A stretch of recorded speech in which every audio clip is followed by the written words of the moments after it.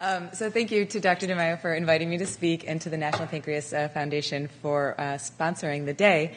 I am the last speaker, and I promise to be brief. But I did want to talk about just 3 innovations in surgical treatment for pancreatic cancer that are exciting and maybe sort of a good tone to wrap up the day with. I'm going to cover the role of laparoscopy and robotics in pancreatic surgery. I'm going to talk about irreversible electroporation, which is something new that we've been doing here at Mount Sinai. And then I'm going to talk about something that we don't do yet, but that is interesting and that we are considering starting a trial for here, which is hepatic arterial infusion chemotherapy. So, laparoscopy. Just to cover the basics, laparoscopy is where, instead of using a traditional open incision to operate, we use tiny incisions, insufflate the abdomen with carbon dioxide, and then do the operation on the inside of the abdomen. Basically, we say sort of using these chopsticks on the inside. So it is technically more difficult. However, it spares the patient the potential complications of an incision. So as I was describing, we have to insufflate the abdomen to have room to work, and then we all watch the procedure through a camera that's placed in the middle here, and we watch the procedure on a monitor, and we see on the inside how we're performing the procedure. There are a lot of potential benefits to laparoscopy, but since the surgeries that we perform for pancreatic cancer tend to be very complicated and very technical, its role has been limited. Robotics expands upon the idea of laparoscopic surgery. It is a laparoscopic surgery, but it takes it one step further, where instead of operating with those thin, long instruments that I showed you, there's actually a robot here with several arms that have multiple joints that allow us to perform even more facile maneuvers because there are joints and these arms can move in ways that the human hand can't move. I do want to point out that the surgery is still performed by a surgeon who is seated at a console in the room, although the future of robotic surgery is that this console could be located anywhere in the world, and so there have been some surgeries that have been performed with the surgeon in a different country, et cetera. So there are advantages and disadvantages to robotic surgery. For one, it really increases the cost of the procedure, as you can see, because of all the technology involved. Its role in pancreatic surgery has remained fairly limited so far, but the role of laparoscopy in general is growing, and I wanted to talk about how we here at Sinai use laparoscopy. There are sort of 3 different levels of laparoscopic surgery.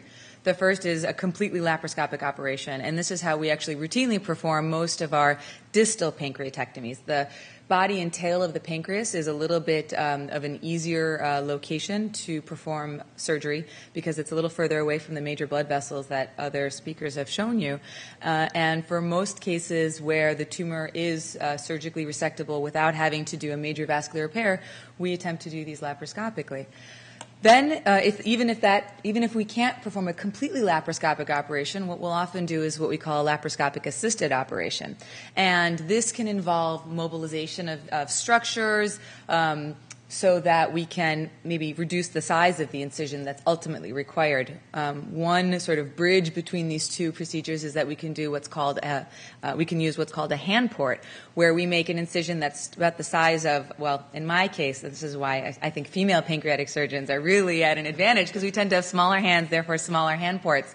And we can use really a tiny incision where we actually put a hand inside, still watching the procedure on the monitor, and can help like I said, avoid the larger incision when possible.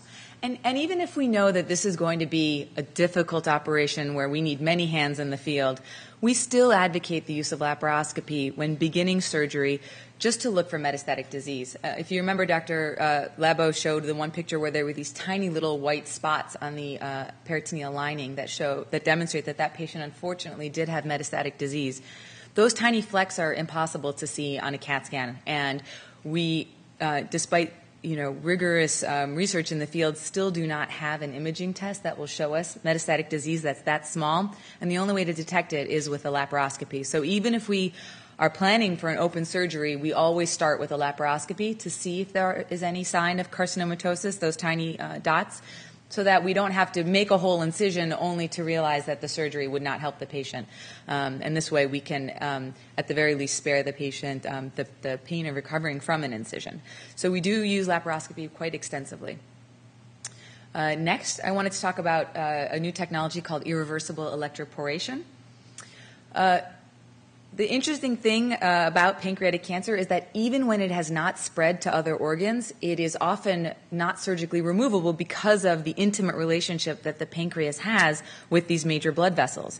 And so oftentimes we'll have a tumor that is located, like I said, in the head or the neck of the pancreas that is pressing upon one of these major vessels. And oftentimes we will perform surgery to remove the tumor and then ultimately find out on the path report that actually that margin is microscopically positive. Even though we thought looking at the CAT scan that we would be able to remove 100% of the tumor, microscopically we did leave cells behind, and obviously that increases the chance of this tumor coming back pretty drastically. So there's been the development of this new technology which basically uses an electrical pulse through the tumor to destroy much of the tumor. But because it is not using heat, it is safe to use near major blood vessels. And what we've been doing here is, let me first describe to you how we actually do it. We use, this machine which generates the electrical pulse, and there are these long metal probes that we insert under vision at the time of surgery directly into the tumor, and then we actually watch the electrical pulses go through the tumor, and we can actually see if we're changing the conductivity of the tumor, which tells us that we are in fact physically destroying the tissue. And what we've been doing is mostly we've been using this as an adjunct to the Whipple operation, where we go ahead and do the irreversible electroporation at the time of surgery just prior to the actual resection, and then we go ahead with the resection. And that way, even if we do leave cells behind on these vessels, and there's no way we can know this because on the path report all we have is a specimen that we've removed. We obviously don't remove what's left behind, but at least we believe hypothetically that the irreversible electroporation has destroyed even the cells that we've left behind.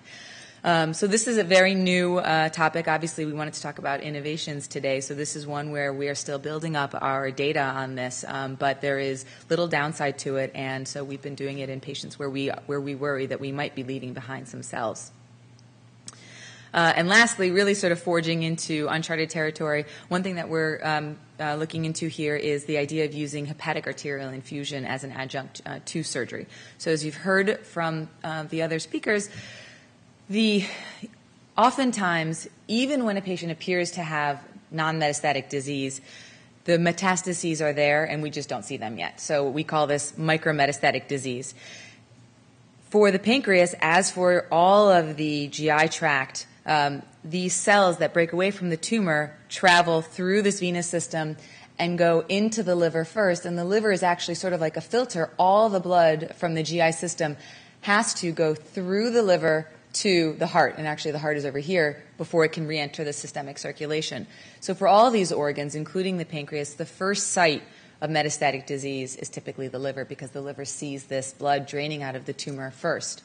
And so the liver is often the site of metastatic disease that we don't see, but then after the Whipple operation or after the pancreatectomy, a year later, 2 years later, we see liver metastases. And although it boggles the mind a little bit to think about it, those cells must have been present that whole time, but just were lying dormant or for whatever reason weren't growing into visible cells, visible masses, and then a year or two down the road, these metastases develop. So what can we do at the time of surgery to help prevent or to treat that micrometastatic disease that we highly suspect is there, but we can't see?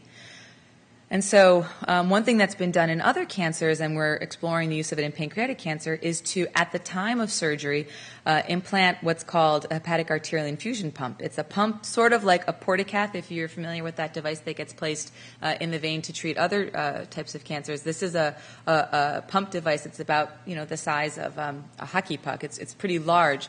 To accommodate the chemotherapy that we give. It gets placed underneath the skin in the abdomen, and then it gets connected to the hepatic artery up here. And what we can use this for is to deliver chemotherapy directly to the liver. And we can administer much higher doses of chemotherapy because it is going to the liver directly, and it therefore bypasses the rest of the body for the most part. And so the patient doesn't have to experience the side effects of systemic chemotherapy, and so we can give much higher doses than usual. Now, obviously, I was charged to speak about innovations, and so it's important to say that we still don't have any evidence for pancreatic cancer that this works, but it is FDA approved and is in use for other types of cancers that tend to spread to the liver, notably colon cancer. And so this is one of the things that we're exploring here. We are applying for a grant, and we'll let you know. We'll keep you posted if this is something that ends up coming through.